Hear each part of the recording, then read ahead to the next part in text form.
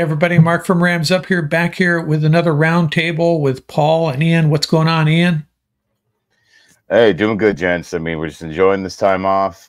The summer is cooking. The heat is up wherever you may be. I know in LA it's been getting kind of hot. And like I said, the last time we got together, that means football season's around the corner, babies. And I'm excited for sure. Yeah, I can almost smell it. What's going on, Paul? Oh, everything's doing well.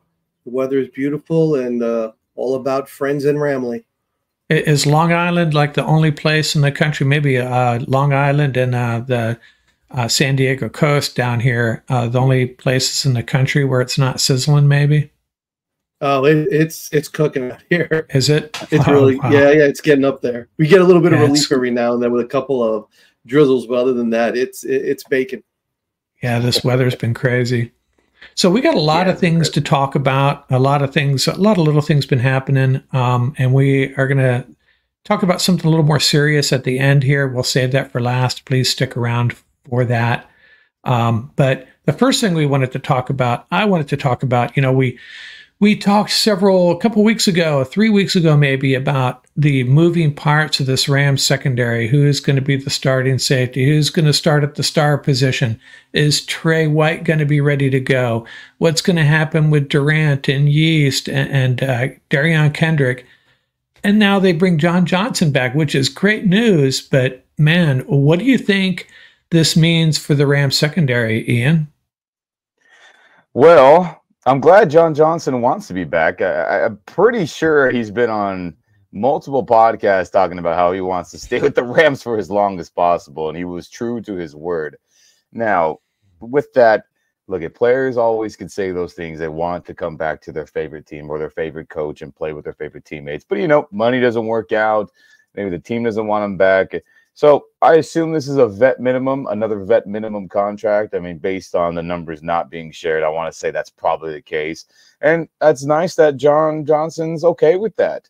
And he's someone who re-signed incredibly late last season, right deep into training camp. And we're like, hey, that's pretty cool. Hey, we'll see where he's at once he gets into football shape. And eventually he did retake his starting safety job over Russ Yeast, and he played some solid football for sure. No doubt about it. Had some good interceptions, good tackles, good coverage skills. And I think this signing either means one of three things. Number one, just depth and leadership, right? A young safety group. Curl's still young. Kitchen's rookie. Russ Yeast still young. Quentin Lake still young. And they want some, mentorship in that room outside of, Chris Shula being the elder statesman, right, for that group, being the new defense coordinator. Number two, things aren't going so great in the starting safety group or the backup group. Obviously, we think Cameron Curl is going to be starting at strong safety. That is his strong suit, ironically, in the box, close to the line of scrimmage, hitting, tackling machine, and all that. Now, the other spot, is Quentin Lake doing a good job at the free safety? Or is he better at that big nickel star position, which I thought he played really well last season? What is the right combination? Maybe that right combination has not evolutionized in practice, where the Rams and Shula and McVay feel good about that. And maybe like, maybe we should bring John Johnson back. That might be an option. Or number two, Russ Yeast, Cameron Kitchens, just them two by themselves aren't cutting it at this moment. So they're like, man, if Quentin Lake or Cam Curl goes down, we're in trouble, right? We need somebody to fill in and play some solid football at the bare minimum. So that might be the third option going into this. Either way, happy he's back. Great value signing. I still think he can play some solid football. Is it great? Is it Pro Bowl level? Of course not. It's not. The film doesn't lie. He wasn't at that level. But it's starting caliber. And anytime you get starting caliber on the cheap in this, hard cap league, I think that's pretty good. So that's my thoughts on that. What about you, my friends? What do you say, Paul? Yeah, I think familiarity and versatility. That was the motivation behind these two moves. I think the other thing also, jumping right in to Lake. So I think, the issue with the star was the kid can definitely play the star. So I think the big issue for the coaching staff is they want him on the field all the time, right? So If the star's not on the field all the time, how do you get the kid on the field all the time? So I think this might be one of those scenarios that in maybe on third downs or obvious passing downs, Lake jumps down and then Johnson goes in. So that might be one scenario that you could be looking at, right? That could be something that they could be playing around with. You know, as good as Kinchins is as a prospect, we know the Rams' tendencies. They redshirt freshmen. That's what they do. So that could be the other possibility of it. And Ian sort of hinted at it. This puts them 3 deep, and not including Lake, 3 deep veteran-wise at safety. So that might be now, you know, Kinchin will be the number 4. Lake, we know, is star/safety. So we're going to keep him out of that mix for a little bit. But if you think about it, now they're 4 deep at safety. Rams love interchangeable safety. That's how they play their safety role. You know, Curl's dynamic at strong safety. There's no question about it. You know, and the way it looks like the way they want to use him, that's the way they want to use him. Yeah. So, you know, I think, you know, that has been the theme for the Rams and all their moves thus far in the offseason, familiarity. They're familiar with the player's familiar with the system. That's what they've been going through on the cheap too. Puts a lot of depth for the Rams at a position normally. We don't see them really stockpiling safeties like this. This is really like a sort of break from their MO, right? Yeah. So I think the other part of it is there's still a lot of moving parts in their secondary, right? They still haven't put that final jigsaw puzzle together because why? You know, you got T-Money still not healthy, right? So, you know, that's another factor when he walks in. You know, it's hard to pull the pieces together when all the pieces aren't available. So I think, you know, corners are always tough. Corners are always tough to find. Yeah, bottom line, he's a known quantity, right? They know what they're getting. And heck, why not? You know, you have time to figure it out, bring him into camp. Why not? See how it sorts out. And they know what he brings to the table. He's of all the guys in it, they got 18 defensive backs on their roster. I counted. And a lot of them are, you know, we don't know much about him. And John Johnson is one guy. I think we know a lot about him. And like Ian said, not Pro Bowl level, but pretty darn good still. Yeah, we know he's good for the locker room. That's the other part of it. He's good. Oh, for sure. I mean, guys, he's part of the 2017 rookie class, McVay's first year. Very remarkable in a positive way that he's still here, a part of this great culture, and wants to be a part of it. I mean, it just speaks to McVay and how much he saved the Rams in a lot of ways, didn't he? And we're happy John Johnson still feels good about that. And yeah, I'm excited. I'm excited for the signing for the cheap pay. Hey, let's move on to the next topic, and it's always my favorite topic. Anytime we get a chance to talk about my favorite player, SJ39, Steven Jackson, and we'll just touch real briefly on his. He joined DeMarco Farr for that podcast, and Paul was saying it looked like he could step on the field tomorrow if he needed to. Man, he is such a beast. And they talked a little bit about his Hall of Fame prospects, and you know, who knows? It's just a shame that he played on such crappy teams, to be quite frank, and it really hurts his chances. But man, he was so good. Paul, do you think he's got any shot at the Hall of Fame? I mean, in my opinion, and I guess everybody in this room as well, I don't want to speak for everybody. I'm sure I know my brothers in the Rams Up family, you know, the dude should be a lock. I mean, the fact that we're even talking about this, I mean, there's something very wrong about this system for the Hall of Fame, because how can you look at this guy's body of work and what he's done and the seasons he's put together? He was a model of consistency on a bad team. And I'll just give you like one great example. First of all, the interview, Ramley, if you haven't seen it, Ram Nation, you have to watch that interview with DeMarco Farr. So Steven Jackson makes DeMarco Farr look like he's a punter. I mean, Steven Jackson like could not even fit in the chair. The dude is just massive. And as an aside, his son's a running back. Can you imagine being a running back and your dad, Steven Jackson? Hopefully he's got some of those genetics in him, man. Oh man. I hope Les Snead has circled his graduation date, you know, so they can start preparing the draft for him. But they were showing their favorite plays, And there was one play, they said, it was against the Niners, and all 11 players, they just ignored the pass. It was like when Dickerson played. They ignored the pass, and they went into tackle Jackson, and he still fought forward for 4 yards at a first down to kill the clock, right? And DeMarco Farr picked that, not a breakaway 50-yard run or anything, just to show you that's Steven Jackson's career. That's exactly right. Him against 11 guys. And then they showed the others. Steven Jackson's favorite play was against the one against Seattle when he crashed into somebody at the 3 and he kept pushing, and Richie Incognito. And then Isaac Bruce, I forgot about that one. Isaac Bruce came flying over the top. Oh, man. I mean, that's what the Hall of Fame is about. It's about guys like this. It was guys like, and immediately popped into my head was Earl Campbell. Earl Campbell played on some, they were good teams. They weren't like over the top teams. Yeah. I mean, that dude absorbed so much abuse.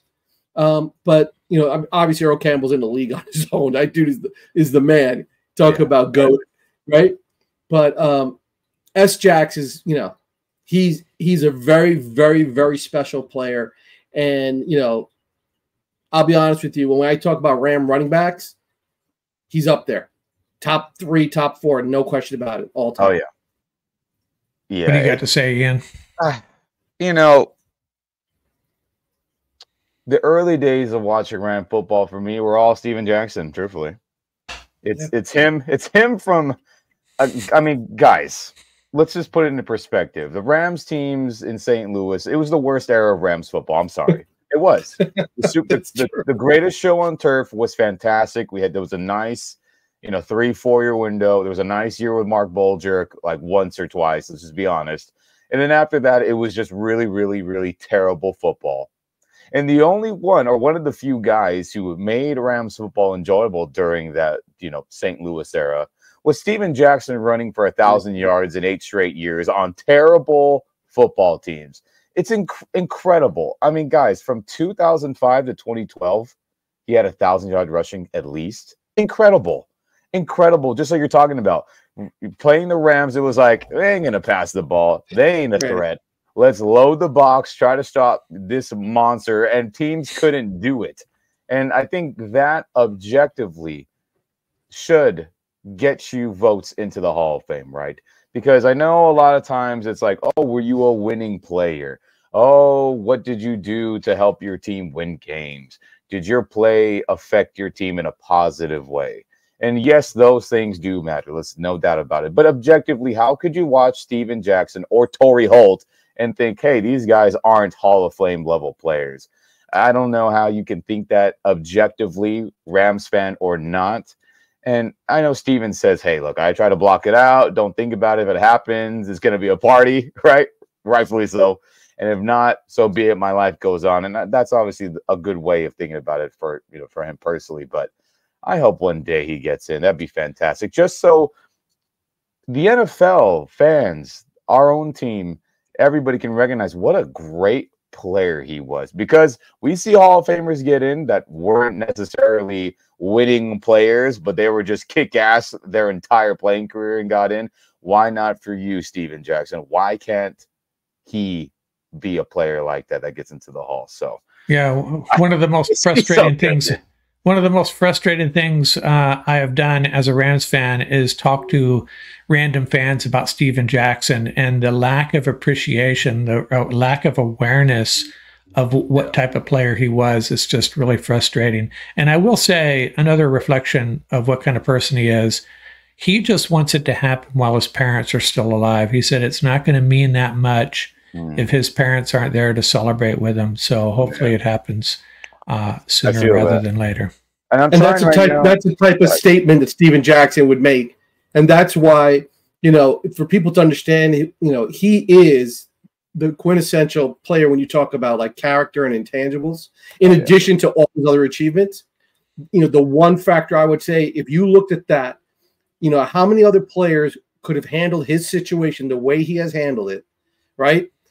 With the quality of teams that he has played on, the product they put out there, never complained. And not just, talk about yards, but yards from scrimmage. He worked very hard to become a great blocker. He worked very hard to become a dual threat, was great out of the backfield. And people forget he lost only 15 fumbles his entire career. That's so crazy. It's bananas. That's so crazy, dude. It's like 160 games. Oh, It's bananas. So he's just like it's just unbelievable that people are still like, questioning him. And I think, Mark, to your point as well, is that the Rams have to do a better job of singing his praises and endorsing him and advocating for him and for Torrey Holt.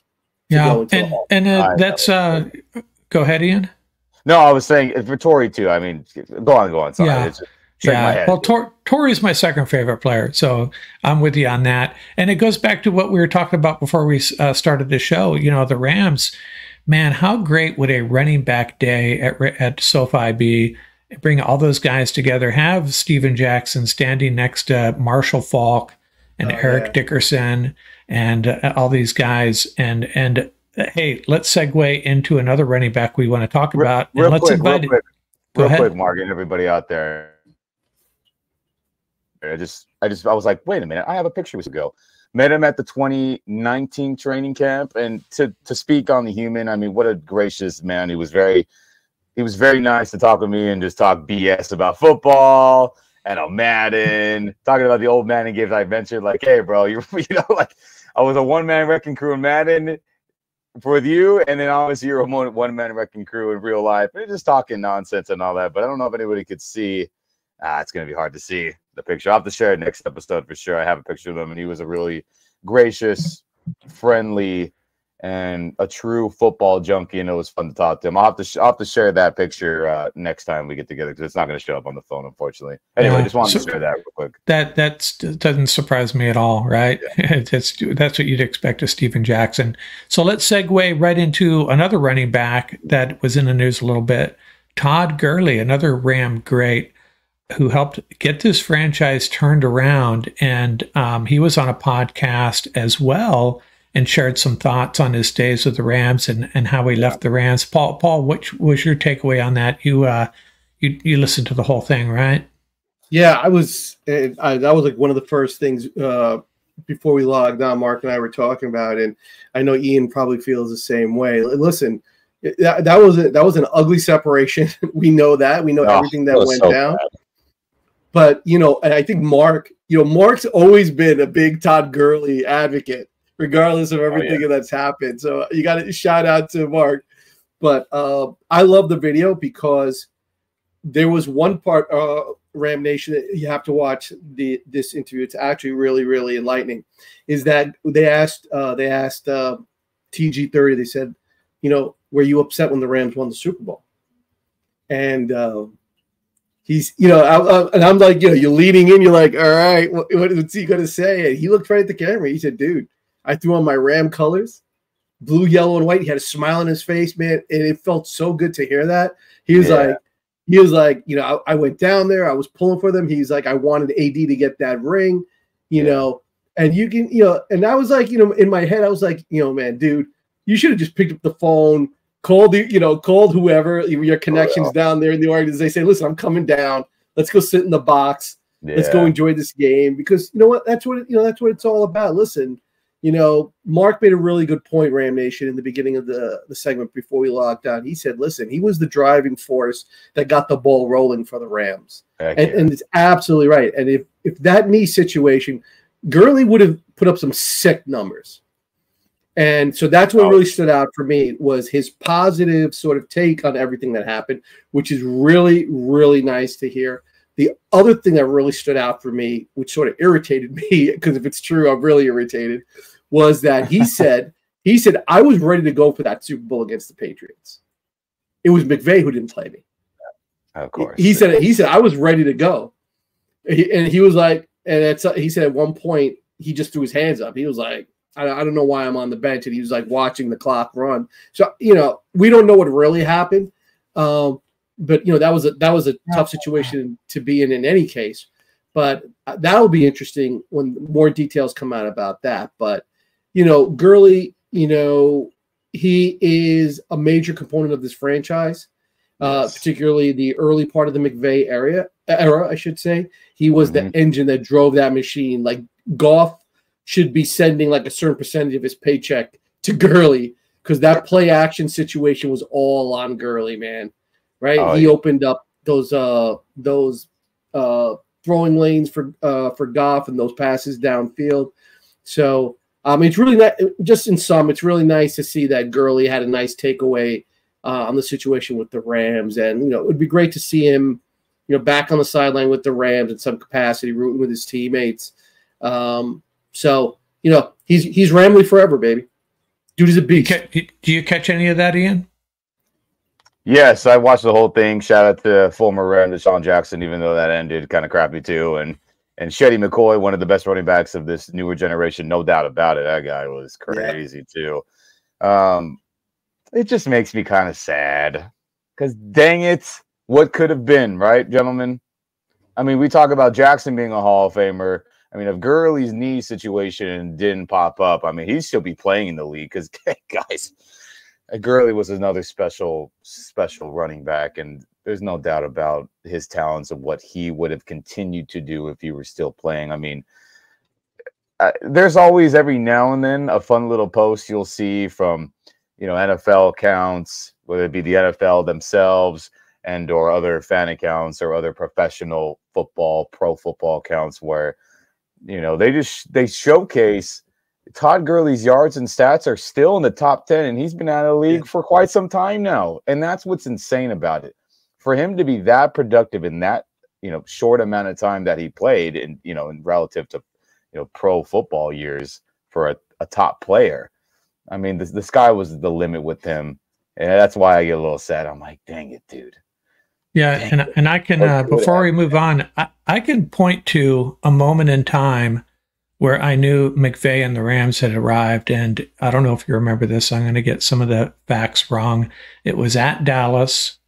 They were losing late in the second quarter. Emmitt Smith was on the sideline, taking his jersey off, taking a breather, and Jared Goff hit Gurley on a little catch and run slant, I guess you'd call it, for like a 50-yard touchdown.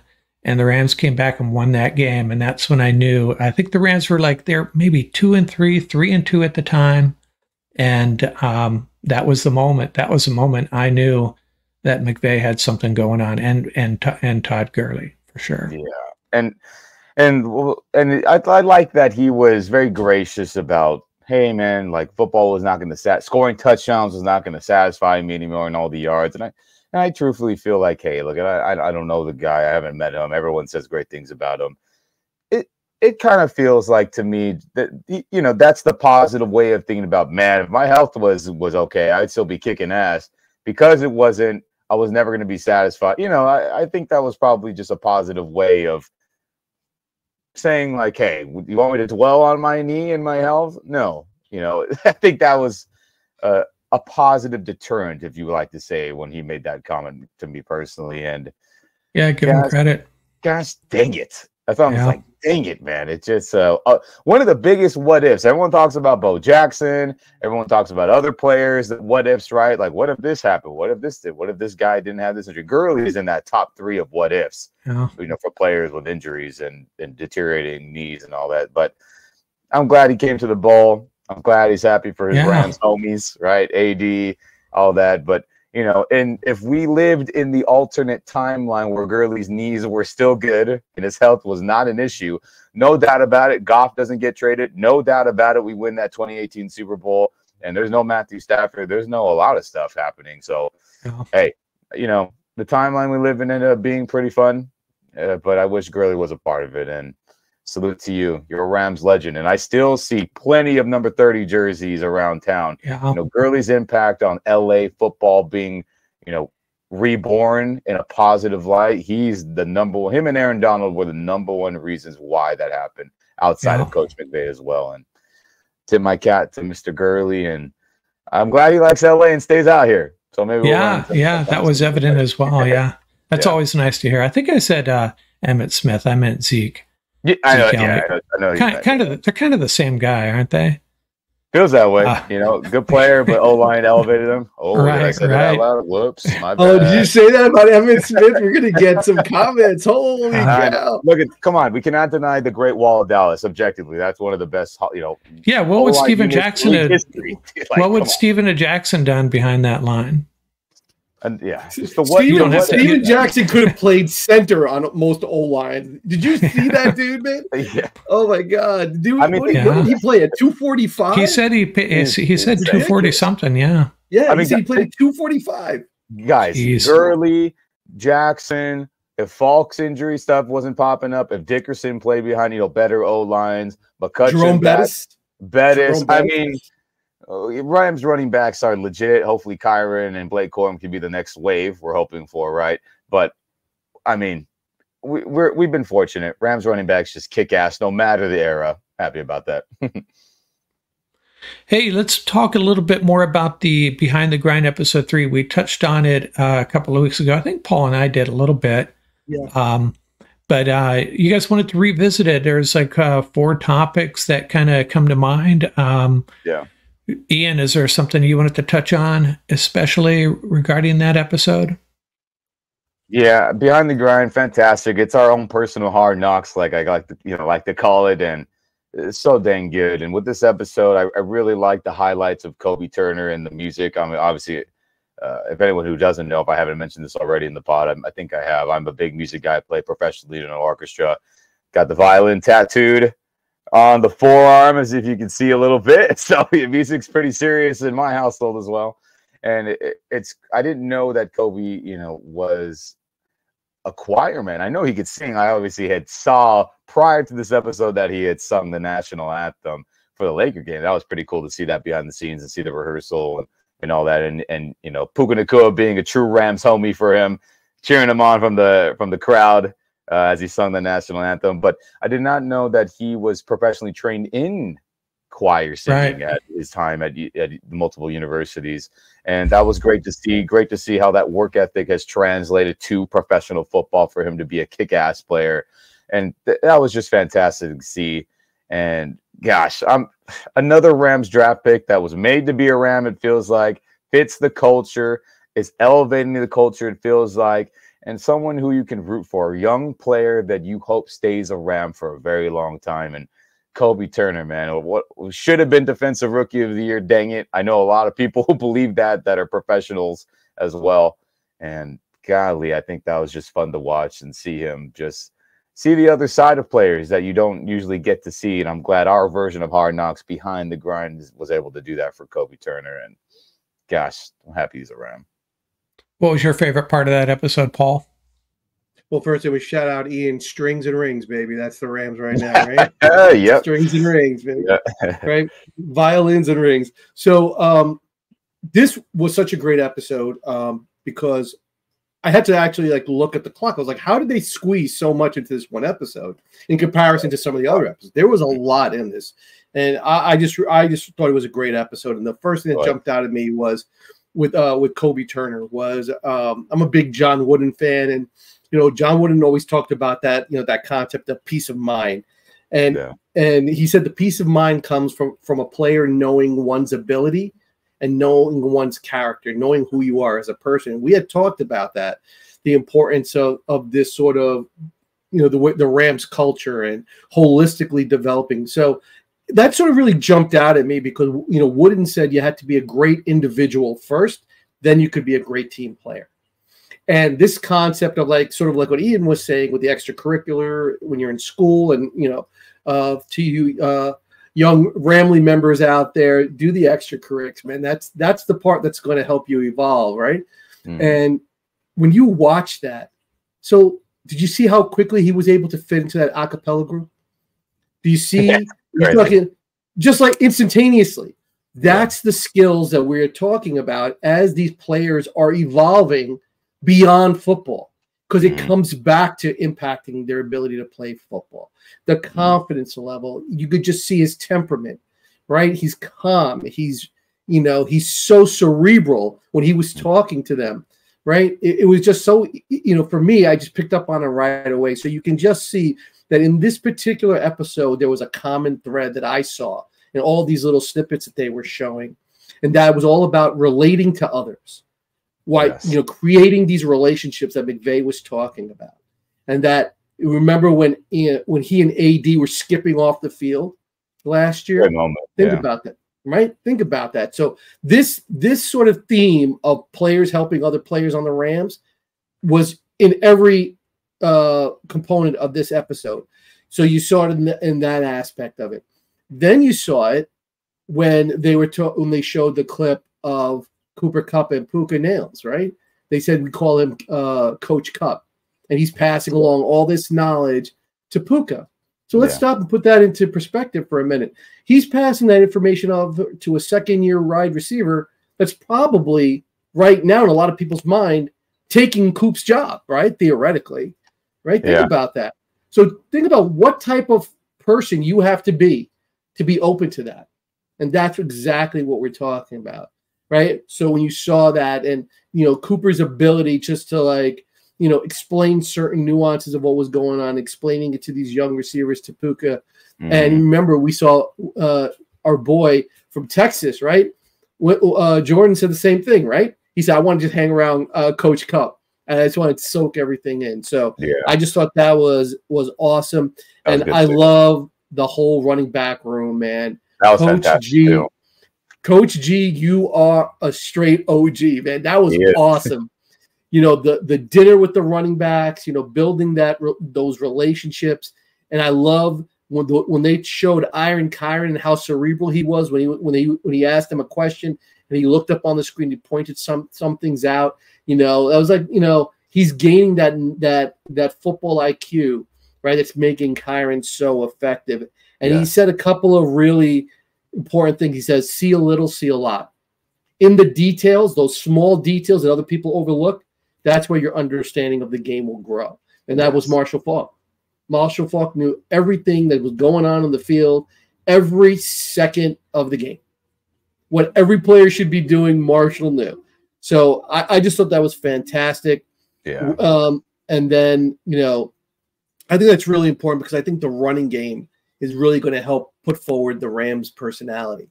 I think it's not going to come from their passing game. We know what that passing game is. That passing game is, deep strike, take big chunks of yardage. This running game, this is the body blows. These are the body blows. It's going to come from Iron Kyren, Blake the Great, Dog Rivers, right? Running Rivers. So this is where it's going to come from. And don't sleep on Scott. Don't sleep on him. I mean, whether it's in the kick return game or wherever. Yeah. I just love the whole running back room. I just love the way that unit is gelling and just the relationships that are being formed. And just like this whole concept of building relationships, I just thought it was a great theme. It's stuff that we've been talking about. We've been talking about the Puka mind. We talk about the Puka power picks, the mentality that they're bringing to the table. I just thought it was a great segment. In Ram Nation, you have to check it out if you haven't. It's a phenomenal segment. Yeah, and shout out to Colby Parkinson too. Returning back to the Thousand Oaks area, showing him talking to all the high school cats.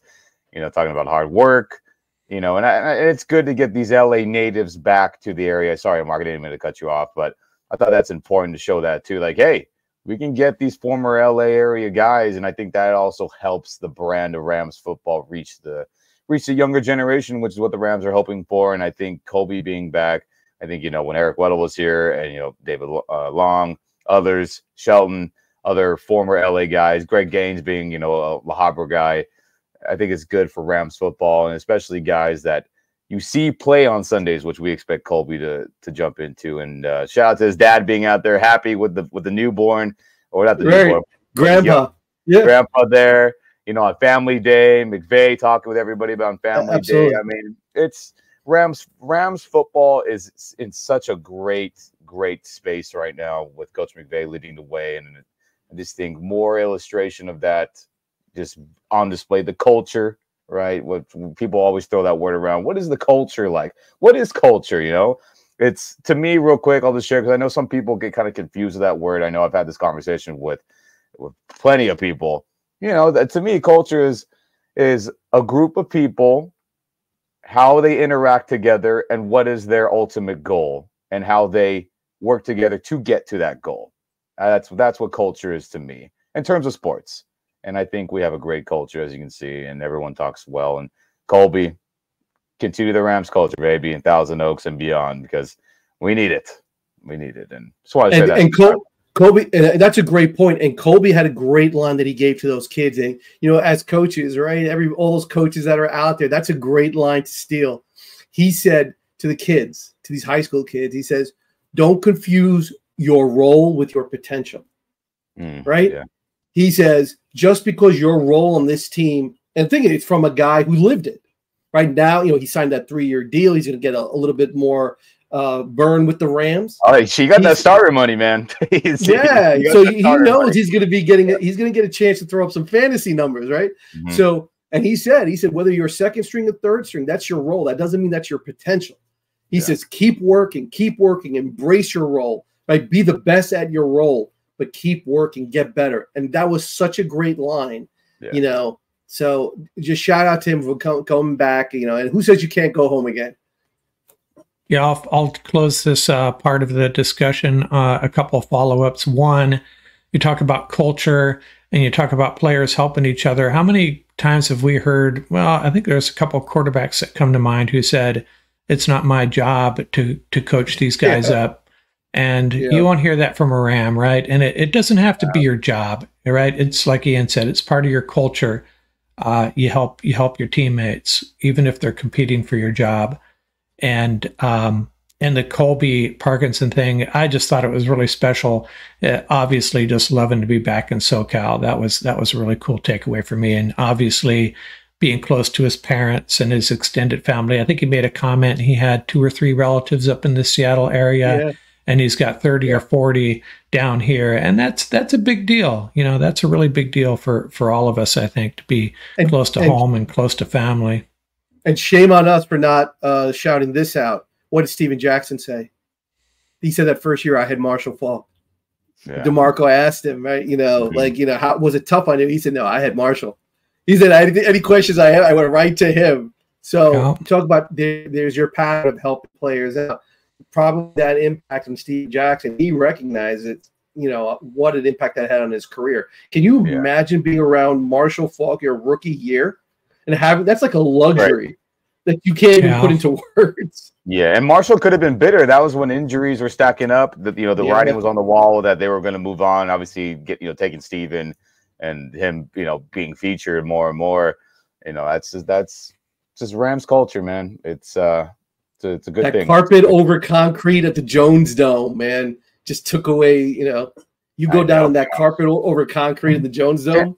I can't believe that was a thing for such a long time. It's just insane because I played on crappy field turf in my playing days, and that felt crappy to get slammed out or tackled on. I couldn't even imagine those when everyone was wearing shoes running on that that carpet concrete. Crazy.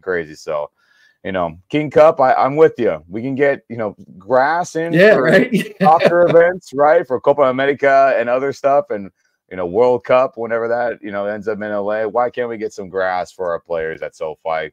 I know you got some cash, Gronky. Let's figure out a way to do it for our players.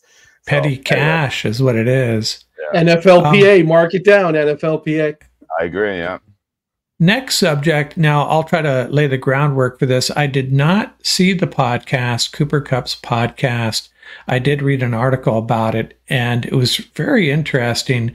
He talked about the evolution of 11 personnel and how the way I understood it worked is they were running 2-minute offenses, third down, second and 8+ yardage plays, and they are running 11 personnel. And one of the reasons they were doing that was to get Kupp on the field.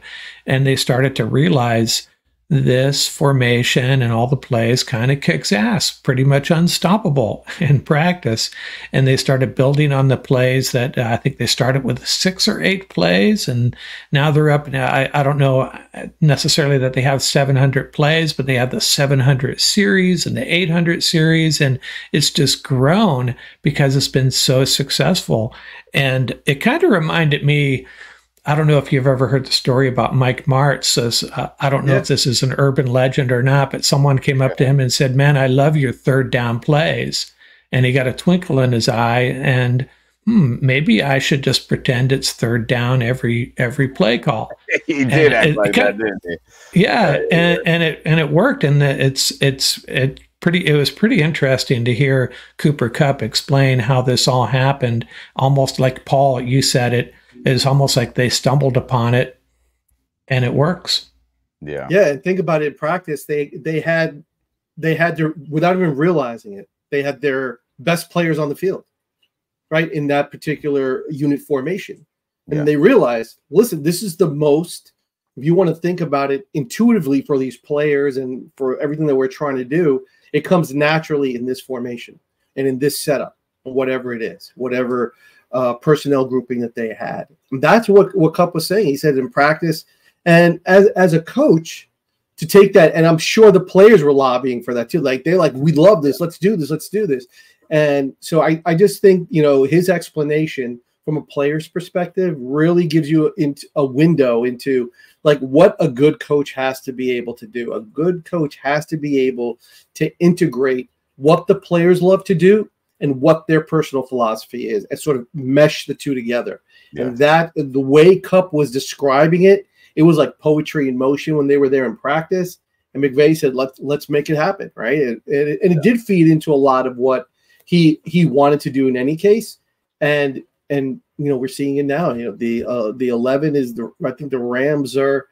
I think they lead the league in that formation and running. And the way they do it is it's just a work of art when you watch it. And there's so many nuances to it. We talked about it in the last segment, Mark, you and I, right? I mean, you could do like 10 podcasts on it. So it's just, I just thought it was great to hear it come from King Kupp.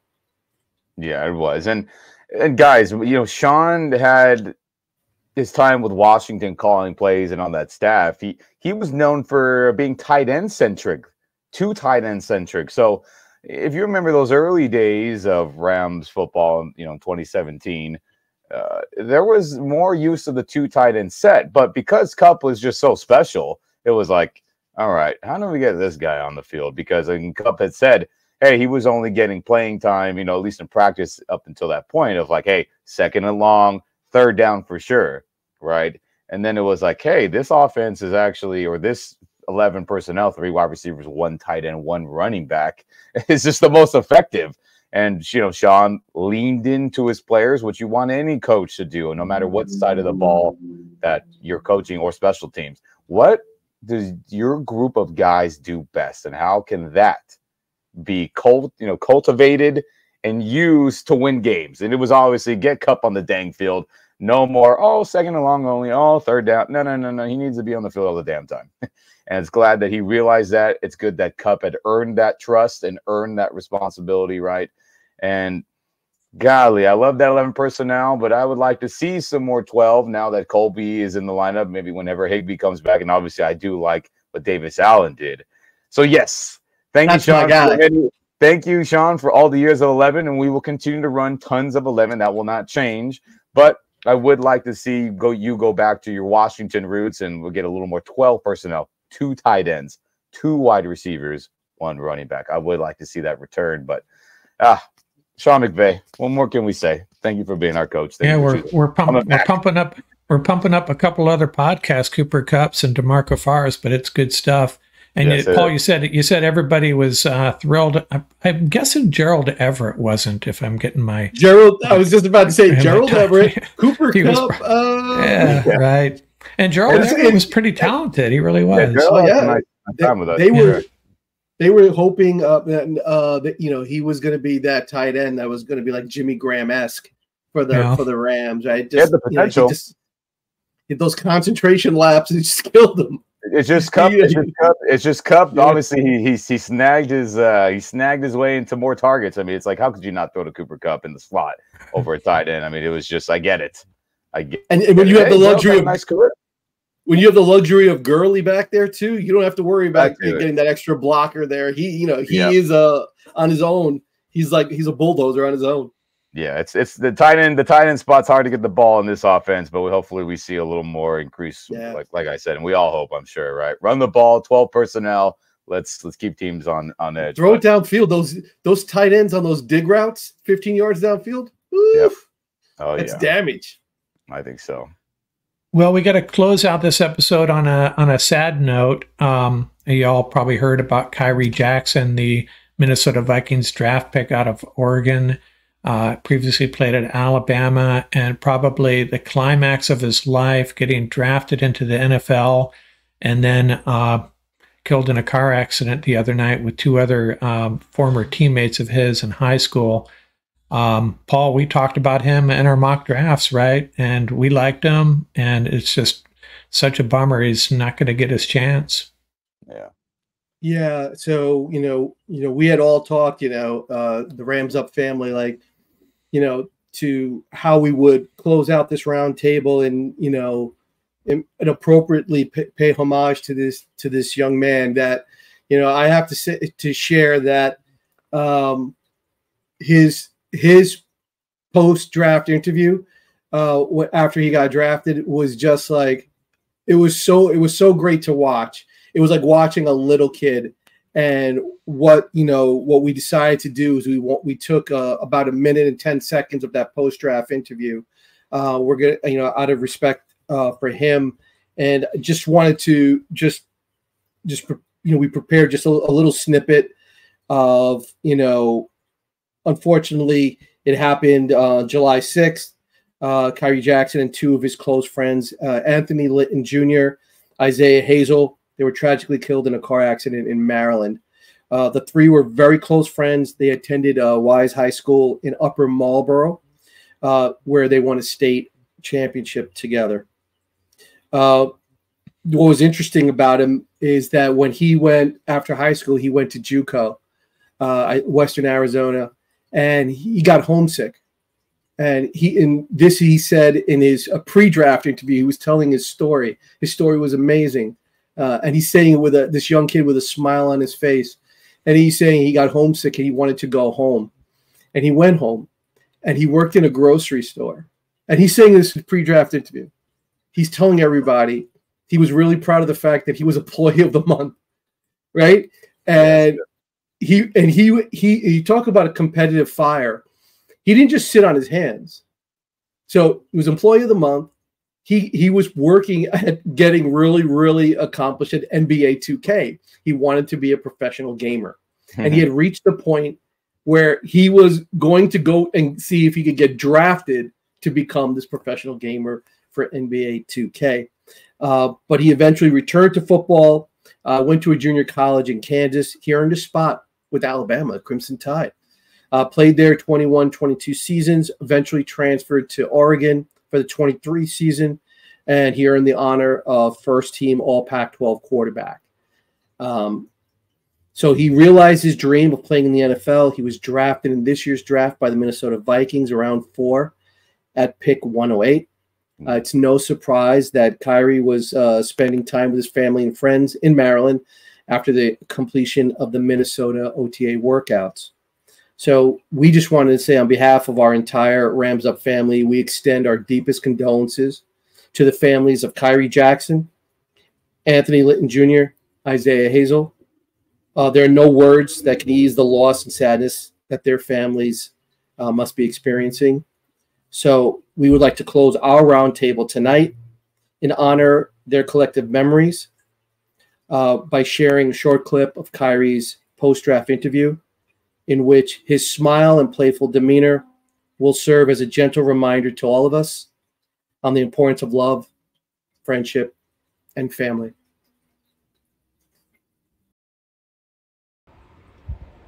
Kyrie, where did you spend the draft weekend, and how closely were you paying attention to the pick by pick? Yeah, so I'm in Maryland right now. I'm with my family. I'm at my dad's house right now. Honestly, I wasn't even at home when I just got the call. I was at the mall. Today was like a day I was just trying to chill and like kind of do my own thing. Cause like yesterday it was kind of stressful a little bit for me. So today I thought like my name was going to get called a little later in the day. I didn't know it was going to be 4th, 5th round, but I thought it was just going to be, you know, not in the first 30 minutes of the draft. I didn't think that. So I was in the store and I missed the first call, and then then my phone rang again. I picked it up, and it was the Vikings, and then I told the lady in the store, I'm like, well, I gotta go, and I ran out of the store, and I called my parents. I think they was on like pick 105 or 106 at the time. And I called my mom, and I told her, you might want to turn on the TV. And then I just hurry up and hung up the phone, and then I called my dad. He was right next to her, though, anyway. I don't know why I should have just told them both at the same time. But then I called my dad, told him the same thing. And then, yeah, it was crazy. Then I ended up coming back to the house, and then all my family was here.